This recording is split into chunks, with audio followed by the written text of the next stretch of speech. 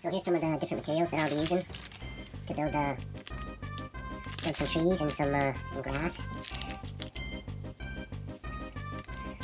Some trees, some grass, foliage, bushes. So this stuff, it's called foliage, I think. Anyway, you just pick this stuff up at the craft store. Here's some flock. You can buy real moss. There's these things which are really cool. Lichen, I think this is called, or lichen. So you need some of that stuff and some glue, which you're going to mix with some water to get some more use out of it, make it easier to spread around. Or even a glue gun. A regular glue gun would help too, to have that handy. Sometimes this glue, it just doesn't quite stick very good, and especially with these bigger trees. I'll show you guys what I'm talking about. You can also use like little bits of plastic foliage too. I'm gonna put some of this flock everywhere, kind of like it's grass. I'll put some on the cliffs all over the spots where I didn't do texture, like rock texture. I'm gonna really blend it in, and I'm gonna put in some trees, which I'm just using. I actually went for a walk and found some small trees that I thought, some small branches that I thought would maybe pass as trees. If you want to make them yourself, that may be the way to get it to look exactly how you want it. But it will take some time, so I just went with this way, just to be a little quicker and a little easier.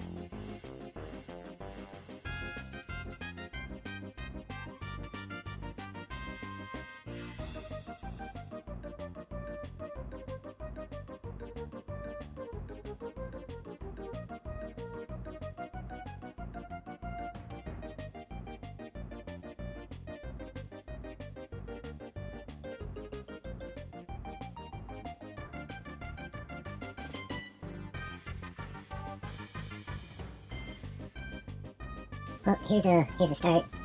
As you can see, I got like 4 or 5 different trees here, all with different, made with different styles, and it's starting to look alright.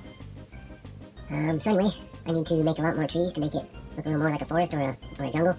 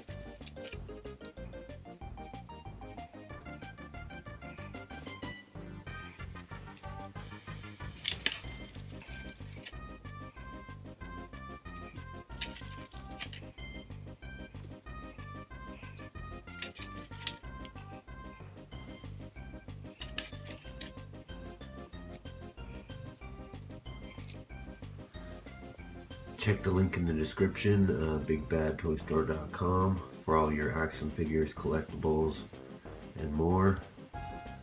They've always got new stuff coming in, old stuff going on sale. So just check it out. And next week we're gonna have some new stop motion tutorials coming out. I'm gonna do one on green screen. I'm gonna share some of my techniques that I use to get clean green screen, and what I do to create the backgrounds. So if you guys have any questions or any ideas on what you'd like to see in future tutorials, let me know, leave a comment, like and subscribe. Thanks guys.